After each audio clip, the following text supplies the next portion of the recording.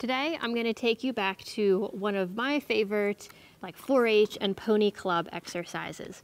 And we're going to go over the basic external parts of the horse. I'm also going to tell you a little bit about some anatomy, and then we've got a lot more exciting stuff coming up on anatomy later on, but I'll explain more on that later. So I am here with Noelle, and if you are new here to the channel and the website, I'm Callie. This is CRK Training. And this is the weekly video show. So every week I do a video on a riding tip, a training idea, or horse care advice. And today we're just doing something fun, and we're going to go through and talk about the different parts of the horse.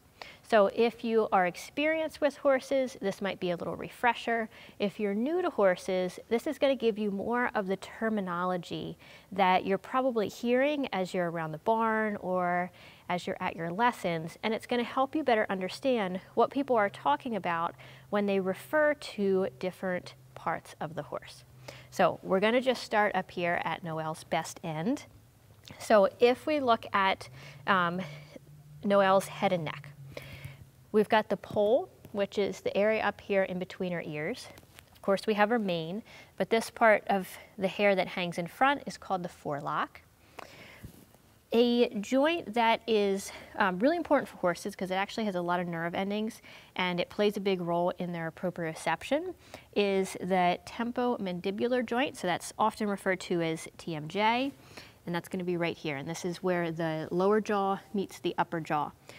Part of what makes it important is also because of how horses chew. So when horses chew their feed, they chew in this kind of a motion instead of chomping up and down. So this joint gets a lot of activity.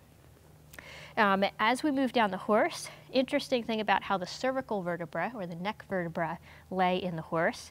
A lot of people just picture them running straight down or along the top, but actually the cervical vertebra run down through here and then come in, behind the shoulder area. So the top of the horse's neck is called their crest. And then we come back here to the shoulder. So the horse has a scapula, just like we do, a shoulder blade, and that lays right in here. And of course, they've got a lot of heavy muscling in this area. And then if we come down a little further, the horse's elbow is right in here.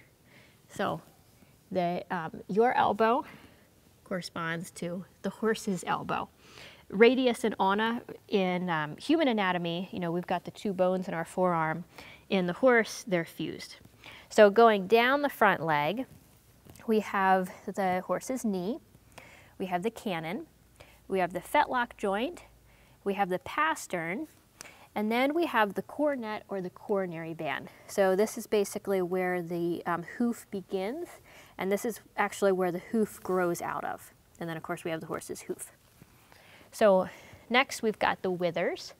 The withers are actually, what we feel here is the top of the dorsal processes of the horse's, part of the horse's thoracic spine. So we've got the withers, and then as we come back, we've got the loins, and then we have the horse's croup. The rib cage is often referred to as the barrel, and this area right in here, where our girth is going to lay, is the girth groove. Now, if I move back a little bit further, this is the flank of the horse. And when we refer to the flank, it's this area. Noelle's pelvis, you can kind of picture the pelvis sitting in here in her hindquarters. Horses obviously have a very big pelvis and a lot of heavy muscle attachments around here. So this is the point of the hip. And on the back here, where the back of the pelvis would be, is the point of the buttock.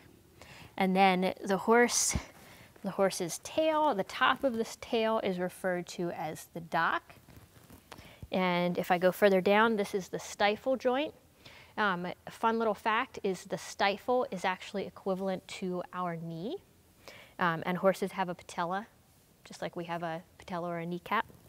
This is the gaskin, this muscled area here. And then we have the hock, we have the rear cannon, and again, the fetlock, the pastern, coronet, and the hoof. If you enjoyed this short tutorial on horse anatomy and horse body parts, I think you're really going to enjoy what we have coming up. So I actually have always been really fascinated with anatomy. A fun fact about my childhood that a lot of people don't know is one of the projects that I did that I put a ton of time into and that I really enjoyed was developing a horse skeletal collection. So I really love learning about anatomy, and I think that it really helps us as riders because when we can picture what's going on inside the horse, we can really understand how important posture and how important good training and good movement and just the way that we balance and use ourselves as riders is so important to the horse.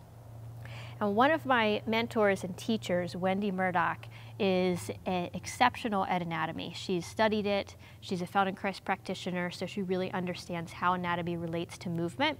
And we have a course with Wendy called the Effortless Rider. So it's more than just anatomy, it's also the biomechanics of riding and how all those pieces fit together. But that course is going to be running very soon, and if you enjoyed this tutorial, I think you'd really like to get involved with that. So we're going to have some free training coming out so you can see what it's all about. We'll throw a link down below where you can learn more. And I would also love to hear your comments about this video, and if there was a term that was new to you, or if you have a question about horse anatomy. So go ahead and put your comments down below. If you're watching this anywhere besides my website, crktrainingblog.com, that's where the best conversation happens. That's where I'll be able to see your questions, and I really look forward to seeing you there.